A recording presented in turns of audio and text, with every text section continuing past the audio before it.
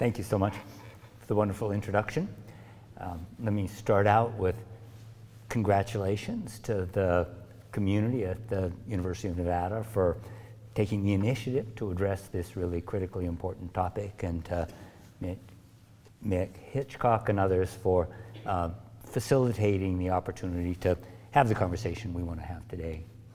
I want to talk today about dealing with climate change in a world that's fundamentally out of time, but I want to do it with a spirit of guarded optimism, a recognition that we have a family of technologies and strategies that we can use to solve the problem, but we also have a troubling history of acting way too slowly to take full advantage of the technologies that are already richly available.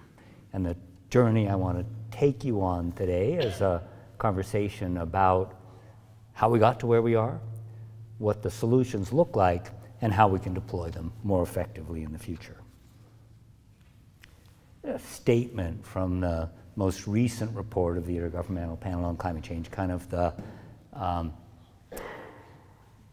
entity that the world scientists have set up to advise the world's governments. And they concluded in their 2021 report that it's unequivocal that human influence has warmed the atmosphere, ocean and land. Widespread and rapid changes in the atmosphere, ocean, cryosphere, and biosphere have already occurred. A sobering statement about where we are. And when you look at the data, there's no question that temperatures are hot. I mean, 2022 was actually the 6th warmest year in the record, but all 10 of the 10 warmest years have occurred in the last 10. Troublingly, emissions of carbon dioxide, the main greenhouse gas, are also up in 2022 after a steep spike in 2020 associated with the global pandemic. And some people have interpreted that 2020 drop as an indication that maybe emissions had peaked, but for me the most troubling aspect of the drop is the confirmation that there's still an operational link between global economic activity and CO2 emissions. That's the link we need to break. And when we look at impacts, it's clear that we're now in a world where we're just seeing impacts on a daily basis. This is temperatures in the American West in September of last year, when I think it was almost as hot here as it was in the Bay Area, and where we're just shattering records on a frequent basis. On the other hand, it's also clear that opportunities are way up. Those are opportunities for deploying energy solutions, opportunities for doing a better job of managing natural resources to adapt to the climate changes that we don't avoid, and opportunities for cooperating internationally to deliver climate solutions. This is a photograph at the conclusion of the negotiations that led to the 2015 Paris Agreement. Okay, what I want to do today is talk a little bit about the evidence that climate change is real and we're causing it. Put it in the historical context of what sets the pace for when we need to deliver solutions. Talk about how that leads to a pretty clear understanding of how much time we have to deliver those solutions, and then talk about what the solutions look like. Let me start with the evidence that humans are causing climate, and I think we're kind of out of the era where this needs to be the primary topic for discussion, but it's really striking when you look back at our understanding of the physics that are driving climate change and appreciate that that understanding has been in place for well over a century. It's also clear that we understand the way climate works well enough to have a very accurate quantitative match between the observations and the expectations. We have definitive fingerprints that really confirm that the changes we're seeing are caused by the greenhouse gases in the atmosphere and not by other mechanisms. And when you look at all the other hypotheses that have been proposed to explain even a small fraction of the warming that's occurred to date, none of them stand up to the challenges of really being based on evidence. And I just want to show one small piece of evidence, and I realize it's very small on this screen, but this is the cover page of an 1896 paper by the brilliant Swedish chemist Svante Arrhenius, who talked about the amount of warming we would expect from a doubling of carbon dioxide associated with burning coal. And in 1896, so what is that, 127 years ago, Arrhenius knew the three things that you need to know in order to make an accurate calculation of the climate sensitivity of carbon dioxide. He knew carbon dioxide was a greenhouse gas, approximately how much energy it absorbs. He knew that if you emit a bunch of carbon dioxide to the atmosphere, it'll partition between dissolving in the oceans, making them more acid, and staying in the atmosphere. And he also knew that a warmer atmosphere will hold more water vapor, and that water vapor also is a heat-trapping gas, amplifying the effect of the CO2. Based on those three things, well known and not really contested since the end of the 19th century, Arrhenius was able to come up with a relatively accurate estimate of how much warming we should expect with the doubling of CO2. And I think that really puts the understanding of the physics in context. It also is impressive how well we've been able to simulate the relationship between greenhouse gases and climate change in quantitative models. So this is based on the IPCC third assessment report published in 2001, 22 years ago. And I don't know if you can see it on here, but there's a vertical dashed line that distinguishes between the hindcast part of the experiment, the analysis, and the forecast part. The solid black line was the estimate from IPCC scientists about the way the models were reconstructing past climate and projecting the future. And the squiggly colored lines are all the reconstructions of the global average temperature of the land and the oceans. And you can see that in 2001, 22 years ago, the forward-going projections pretty much nailed the actual trajectory of climate for what scientists at that point thought was the most likely future evolution. So it's essentially, in terms of predicting the global outcomes, we were bang on, essentially 100% accurate. Those of you who follow Science magazine will have noted that a couple weeks ago there was a paper arguing that scientists at ExxonMobil knew this as well, and that their internal calculations were pretty much the same as those from the rest of the scientific community, emphasizing how widely understood all this stuff has been over a long period. And we're seeing consequences. I used to spend a significant fraction of a talk like this talking about the impacts of climate change, but now I think we're seeing them so frequently in our everyday lives that we don't really need to talk about them that much. This is NOAA's accounting of the billion-dollar disasters in the US in 2022. There were 18. The record is $22 billion disasters. So it wasn't the record, but we're seeing event after event that has a clear climate change component, whether it's Western drought or Gulf Coast hurricanes. A very large fraction of the billion-dollar events have climate change somewhere at their core.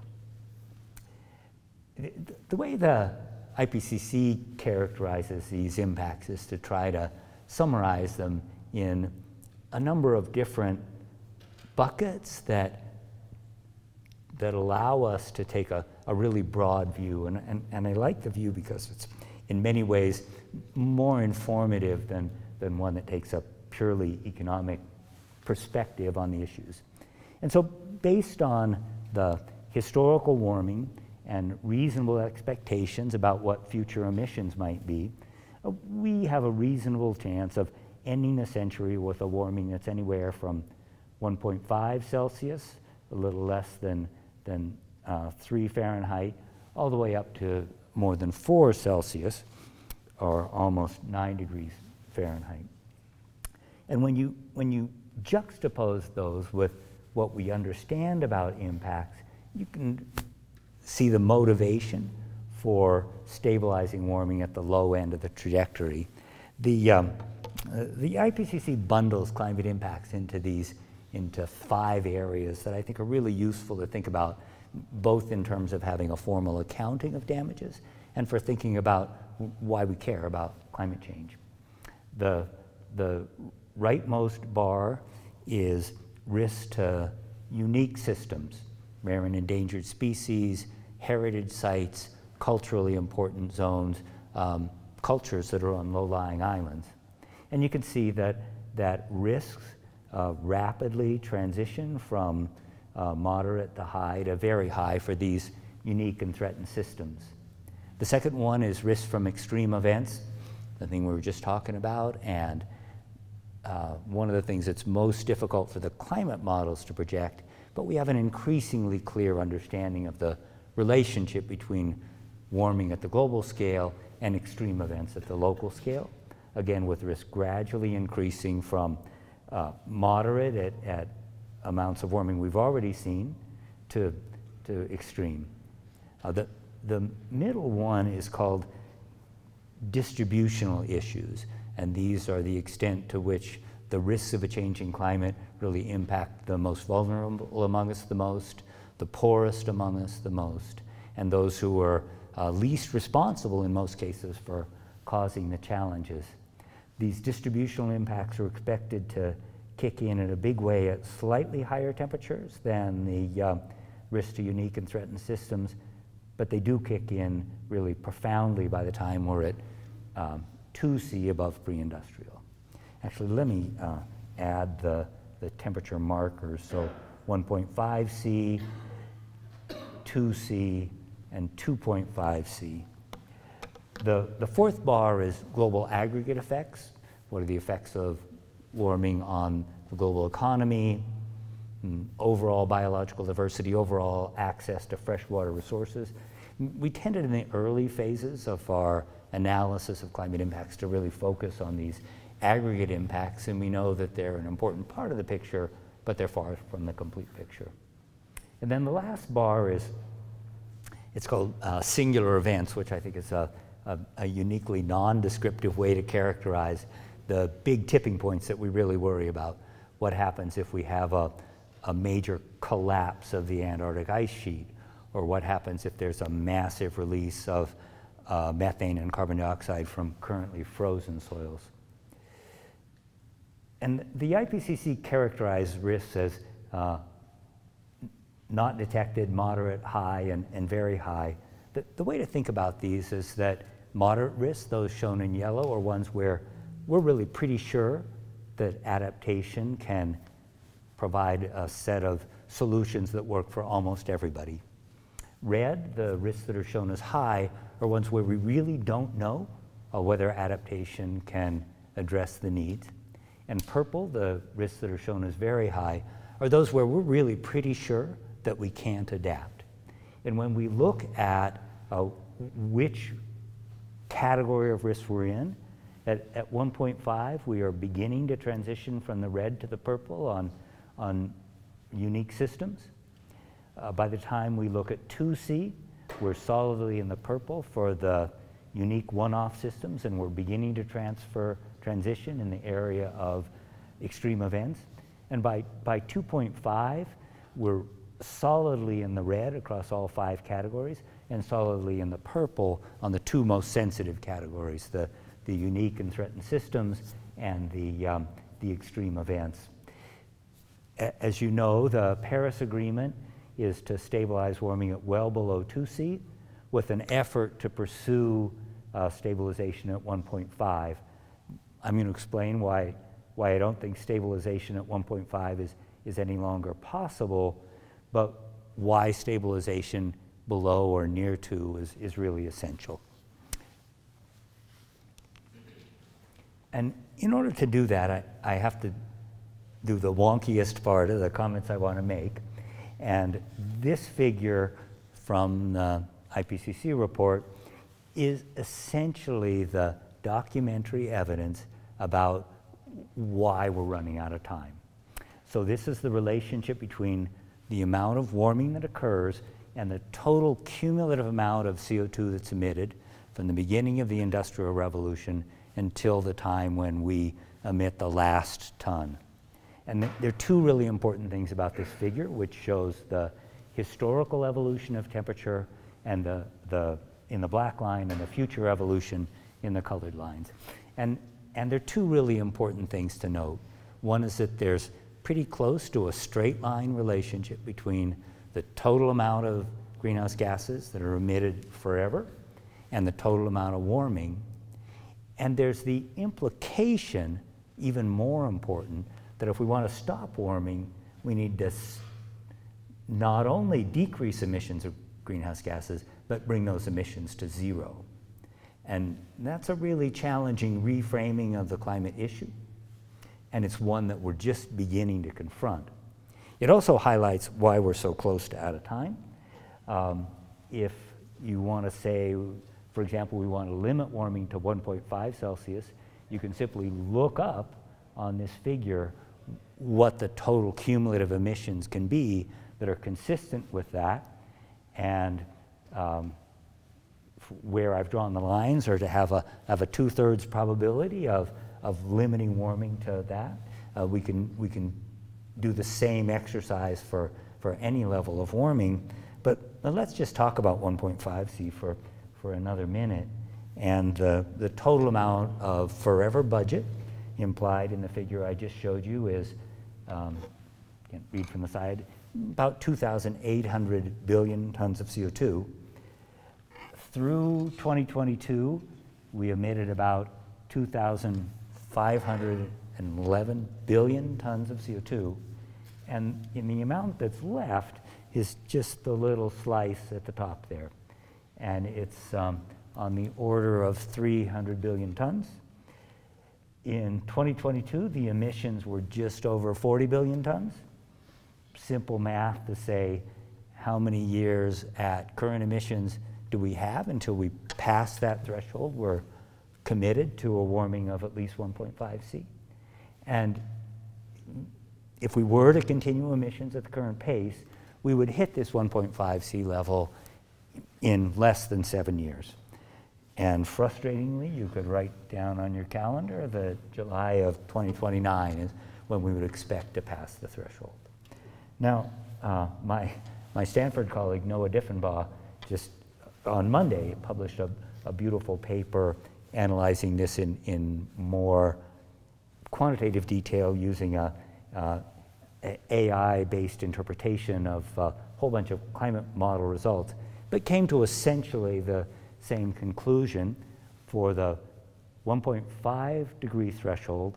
What's the year at which we're most likely to pass it? And it's at the peak of each of these curves for low, medium, and high emission scenario. And you can see that in general, the peak based on this analysis is in the late 2030s, so a little bit later than what I showed based on the idea that emissions would continue. This is based on the idea that emissions start decreasing consistent with the IPCC scenarios.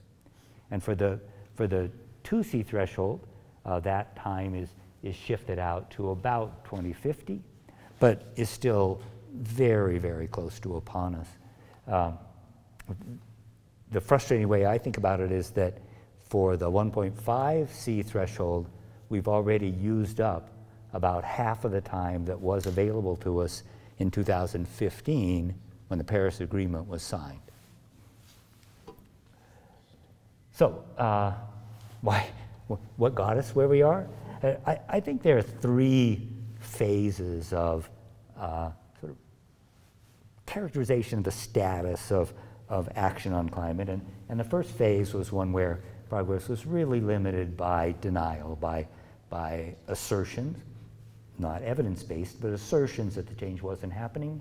One of the most iconic images of this was Jim Inhofe, the senator from Oklahoma, bringing a snowball into the Senate and arguing that because there was snow in Washington, we couldn't have climate change.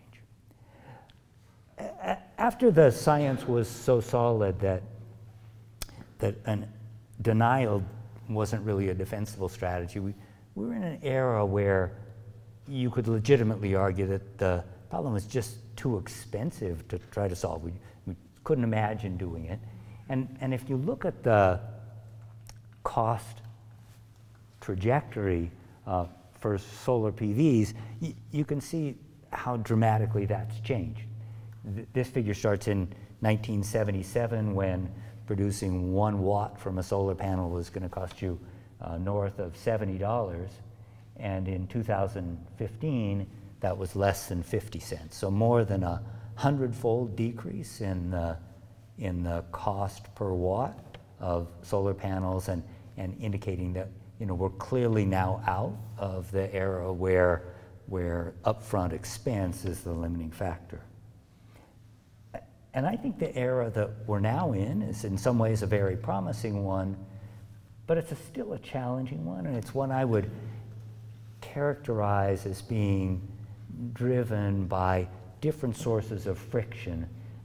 This is protesters who are protesting an offshore wind farm off of Cape Cod, and increasingly what we're seeing is that the factors that are slowing deployment of the solutions we know can work are concerns about siting, concerns about impacts on vulnerable communities, whether they're native species, plants or tortoises or lizards, or whether they're displaced people, and friction from vested incumbents who are pleased to stay with the system we've got and see advantages in foot dragging on solutions.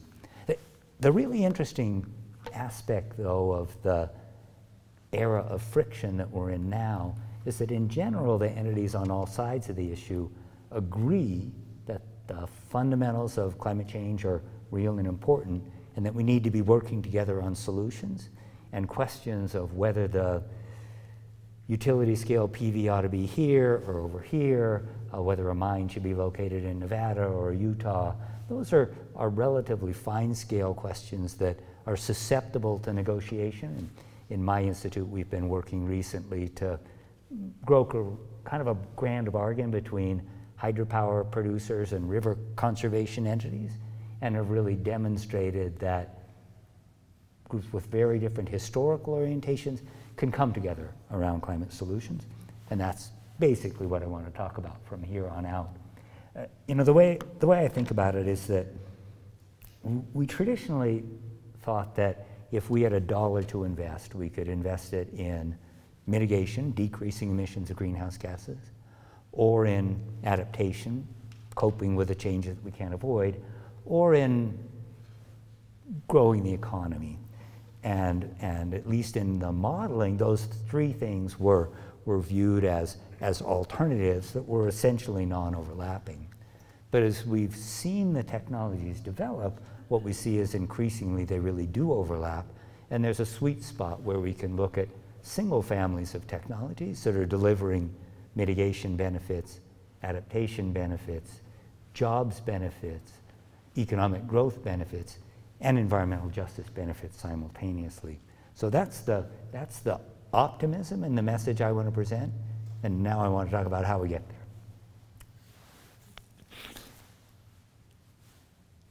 The frustrating piece of the message that I want to communicate today is that we almost certainly are not going to stabilize warming at 1.5 C. We're simply too much on the threshold. When the IPCC looked at this 5 years ago, they concluded that it wasn't technically impossible to stabilize warming at 1.5, but it was really, really difficult and required a globally coordinated, amplified approach that we haven't seen any indication is either here or even on the horizon. The IPCC also concluded that stabilizing at less than 2 is going to represent a genuine challenge, and one that's deep enough that we ought to be preparing in terms of adaptation for warming that goes even over 2. So how do we do that? The first thing to remember is that we have a set of technologies now that are affordable, reliable, and in many cases provide quality of life upgrades over the legacy technologies. Electricity from solar and wind are now cheaper almost everywhere than electricity from coal. We're beginning to see electric vehicles. This is Chevy's new electric Silverado pickup that are meeting the desires of consumers in a way that is also affordable and reliable, especially with the incentives that come with the Inflation Reduction Act. And even in the area of things like electrifying homes, there's been a ton of evidence about the health consequences of gas ranges, and transitioning to an induction range is a way to decrease greenhouse gas emissions. At the same time, it's relieving people of the health consequences of having the combustion products in their house. We also have a series of legacy technologies that often aren't recognized for the benefits they can provide in a low or no greenhouse gas emission world. And that ranges from large-scale hydropower, the upper left image there is the Three Gorges Dam, to nuclear energy, which if it can be provided safely is an important source of reliable emissions-free energy. The Diablo Canyon power plant is the upper right image. To fossil fuel with carbon capture and storage, the image in the lower left is a coal-fired power plant in Manitoba that is scrubbing the majority of the CO2 that comes from the combustion and storing it permanently in geological formations. Or electricity from biomass, and especially in Scandinavia, a significant fraction of the non-hydropower electricity is coming from burning biomass, primarily wood chips, and that's another way to have close to greenhouse gas-free electricity. And all these are legacy technologies that have been around for some decades, but they really do provide a way to reinforce the new technologies with extra generation potential. One of the areas of friction that needs to be addressed is how you think about incorporating these legacy technologies, especially for industries like coal that have such a depressing history of environmental harms. We also are seeing really impressive progress in the move toward negative emissions technologies that transfer carbon dioxide from the atmosphere into long-term storage. And that can be things that are as simple and well-validated as increasing the area that's covered with forests or protecting the forests we have so that they can store more carbon. There's exciting progress going on now about using nature to make rocks that are built from carbon dioxide from the atmosphere. And this is an example of spreading a volcanic rock on a field to facilitate the conversion of that rock into carbonates, into rocks that are taking CO2 from the atmosphere. The image on the upper right is a direct air capture facility set up by a company called Climeworks. And we know a lot about how to grab CO2 from the air, compress it, and pump it into geological formations where it's stable for many centuries. So far, the direct air capture isn't close to affordable, but as was the case with the cost of photovoltaics, we're seeing real progress. And then the bottom image is an ethanol plant in Decatur, Illinois, that converts corn kernels into ethanol, and in the process takes the 1/3 of the CO2 that's historically released and pumps that into long-term underground storage, meaning that even ethanol can be a negative emissions fuel. a wide range of these negative emissions are available, and it's really important for the overall structure of the solution that I want people to be aware of. But that doesn't mean we've solved all the problems, and there are at least 5 areas where we don't really have a set of mature technologies and where research from universities and national labs is incredibly important. And those areas represent about a little more than 25% of our total emissions. So things that really need work, and they include long-term storage. It's unlikely that batteries are going to be the path, but we're making huge progress on batteries, and it may be that they provide the answer to long-term storage. Industrial processes that are CO2 intensive, like making cement or making steel, are ones where we really don't have things that are close to affordable that look like they're going to work at scale. Aircraft travel only represents a few percent of emissions, but it's really hard to figure out how we're going to come up with emissions-free aircraft. And then agriculture, especially animal agriculture, is responsible for about 25% of global greenhouse gas emissions. And we're seeing lots of interesting innovation in spaces like meat alternatives, but we really don't have a comprehensive solution yet to how we're going to eliminate greenhouse gas emissions from agriculture. So what's the answer look like? I want to suggest the Crisfield model of how the US might decarbonize by 2050.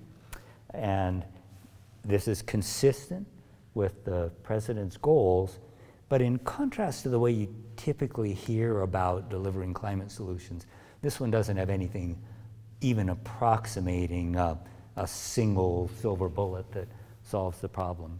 It's clear that we need to be making big investments in wind and solar, and wind and solar can accomplish a lot in terms of delivering large amounts of electricity, allowing us to electrify the things that aren't currently electrified.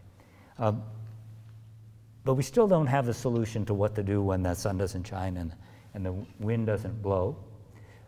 Fossil with carbon capture and storage can be one way to have access to reliable energy 24/7, 365 days a year, as can nuclear energy, and I think there's going to be a place for both of those. Personally, I think we're going to see some parts of the world that really embrace nuclear and expand it in coming decades, and many that don't. The third slice I have there is blue hydrogen, making hydrogen from natural gas, capturing the CO2 and putting it into permanent geological storage. The reason that I'm so optimistic about blue hydrogen is that once you've got hydrogen, you have access to a whole range of different technologies for either doing combustion, or for synthesizing other kinds of hydrocarbons, or for feeding the hydrogen back into a fuel cell to make electricity. It's incredibly flexible, and I think especially by starting with hydrogen from natural gas, we open the doorway to what I have listed there as green hydrogen, making hydrogen from electricity through electrolysis, so that we can capitalize on everything that hydrogen can do. My sense, for example, about aircraft is that we're likely to see the solution to aircraft not be electric airplanes, except maybe for short distance flights, but aircraft that run on what are often called sustainable aviation fuels. And I think those are going to be hydrocarbons that look like jet fuel, but are made from blue or green hydrogen. And ultimately, I think the solution to a lot of these long-term storage problems and the manufacturing problems and the heavy transportation problems are going to be in what's often called solar fuels. That's using sunlight to make electricity, electricity to make hydrogen, and hydrogen to make the fuels that represent the solutions that we need.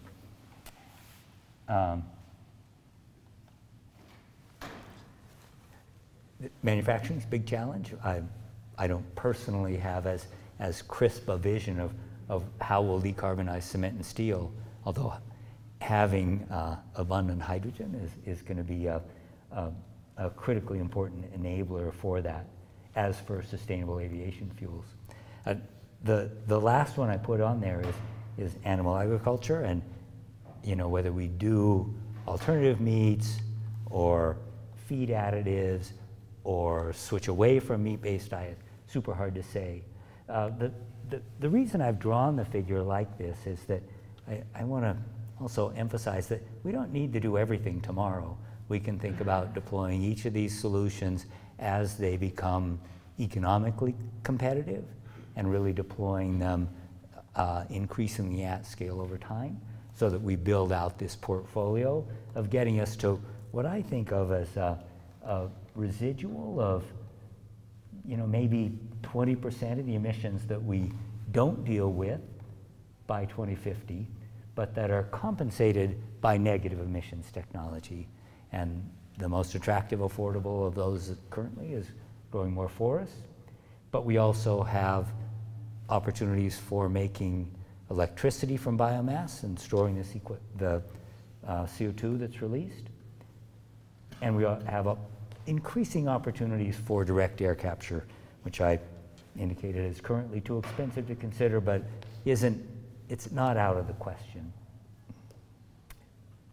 Again, we don't need to deploy all those things immediately, but we need to be working hard now if we want to be able to deploy at scale by 2050, which is really just around the corner in terms of the time that's associated with developing these kinds of technologies. What might the world look like? The US total emissions were about 6 billion tons of CO2 per year, a little more than 10% of the global level.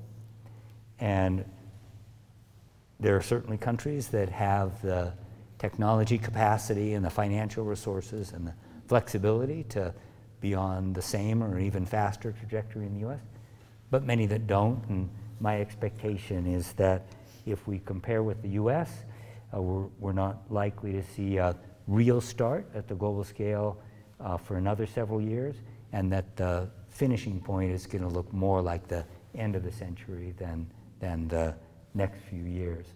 But this is a vision that's consistent with stabilization at or below 2, roughly consistent with the goals of the Paris Agreement, although nominally the Paris Agreement says well below 2C, and I think that will be a struggle to achieve. I want to close with just one set of comments about what we mean when we're talking about climate solutions. Are we really talking about something that's driven by governments, something that's driven by individual choices that people make? Are we talking about sacrifices, or are we talking about supplementing existing energy resources with ones that are new and better? And there are certainly two perfectly legitimate pathways to decarbonization. One based on giving up on stuff we already have, on sacrifice, and one that's based on replacing legacy technologies with new non-emitting technologies. And I think there's a place for both of those. Among my students, many people really emphasize the personal sacrifice component, and I'm sympathetic to that, but I also see that as being really, really difficult to reconcile with the need to develop the durable political coalitions that we're going to need to sustain over decades if we're going to solve this problem. And I think it's going to be important to have both perspectives be vibrant, ongoing components of the solution. It also is important to recognize that around the world and around our country, there are incredibly profound and important voices that are calling for justice in the delivery of climate solutions, not only in relief from climate damages, but also in recognizing who's caused the problems and what needs to be done in order to address those harms. And I think that fits into both the narrative of sacrifice and the narrative of driving new technologies, especially making the financial commitments to the new technologies.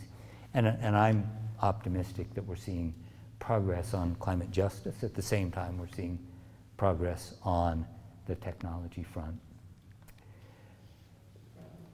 But I do think the big challenge we face is the challenge of maintaining a durable political coalition where progressives can be a part of the solution and feel that progress is being made. Conservatives can see opportunities for them. Advocates for displaced workers can see that their concerns are being met. And champions of the environment can see that their concerns are being met. I just want to speak for 1 minute about the personal choices and where I've come down. So we have one car in my family. It's an electric vehicle, a Chevy Bolt, a wonderful car. And I have personally found over the last 10 years that we've had electric cars in my household that they're way better vehicles and way more fun to drive than internal combustion engine ones. Personally, I commute to work by bike, and recently I've switched to an e-bike, which I also want to advocate as being incredibly fun. The outside of my house has the 2 compressors for the 2 heat pumps, one for the heating and cooling and one for the hot water. They really made a big positive impact on my utility bill, and for more than a dozen years we've had an induction cooktop, which has saved me from the evils of being exposed to nitric oxide from cooking inside the house. I did have a very harsh interaction with my graduate students when I was mentioning this trip yesterday, and they said, "You're going to fly to Reno?" And I explained that I was for 2 reasons. One, I wanted to be sure that I would be here and be able to talk with all of you, but also to emphasize my commitment to providing pathways to solutions that allow us to accomplish the stuff that needs to be done. And if we start tying our hands behind the back, we're simply not going to be able to deliver. So in closing, I want to just briefly mention that there are other options that people are talking about. One is just investing a lot more in adaptation and recognizing that we can cope with things like higher sea levels, higher temperatures, by investing in combination of nature-based and technology-based solutions. This is the flooding gates in the Rotterdam harbor in the Netherlands, and they provide very effective protection against high sea level events. The other option that's increasingly on the table is that if we can't make fast enough progress on dealing with greenhouse gases, we might use another pollutant, potentially sulfur dioxide in the stratosphere, to reflect sunlight in a way that decreases the damages. My personal feeling is we don't know nearly enough about solar geoengineering to advocate for it, and we also don't know enough to say that we should never consider it further, and I'm an advocate for doing the basic research to figure out whether or not it ought to have a place in the portfolio of options. So let me just close kind of where I began. I'm guardedly optimistic about the prospects for rapid progress on climate change, but it's going to require an all-of-the-above approach to technologies, including technologies for adapting to the changes we can't avoid, as well as mitigating the sources of greenhouse gas. And it also is going to require a social dynamic that brings everybody to the table. And if climate change is just about the progressives, or just about the energy company, or just about the displaced workers, we're not going to get to where we want to get. So thank you very much, and I look forward to your questions.